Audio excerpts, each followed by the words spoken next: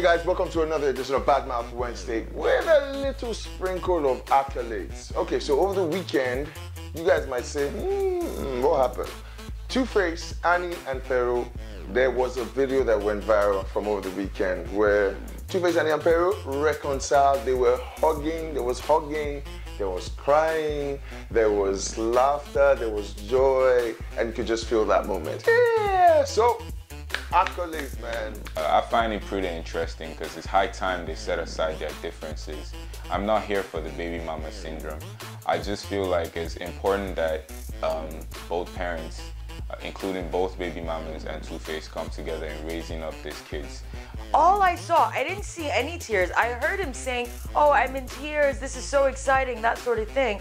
But all I saw was his face nestling in her breast. You know, the breasts that were covered only by pasties on the nipples. And I was like, what kind of party are these people at? Why is she dressed like that? First off, Pero, what are you wearing? And I was like, who's your plastic surgeon? Because, yo, they were, they were perky. They were real perky. Then she put the cute little tape on the nips and everything. Who is your plastic surgeon? I'm not saying I'm sagging yet, but you know, prevention is better than cure. To be honest, it's a welcome development, but you know, if you're a young person listening to this, I'd rather say you avoid it.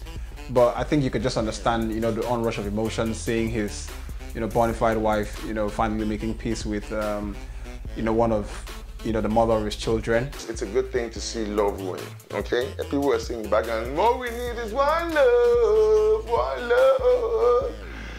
So I am happy for that, you know, happy the family is back together. It will also help the children, you know, bond better, seeing their parents, you know.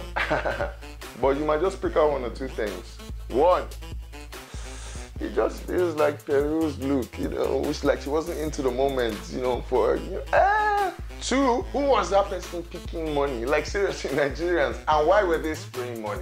It really didn't look like anything like they were making up, and Pero's face was all like, oh God, oh jeez. It looked like a mother that was, you know, placating her children that had just made up, but no, I just saw face in breast.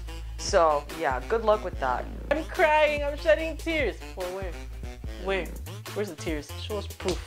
I want to see a handkerchief that's stained with tears. I want to see your shirts with like droplets of tears. Where's the tears? Well, it's okay. Maybe the tears are all on Pero's chest because the way Mandem was taking a quick nap. Three, I don't want to say this too, Baba. You were really nestling yourself in the bosom of Abraham.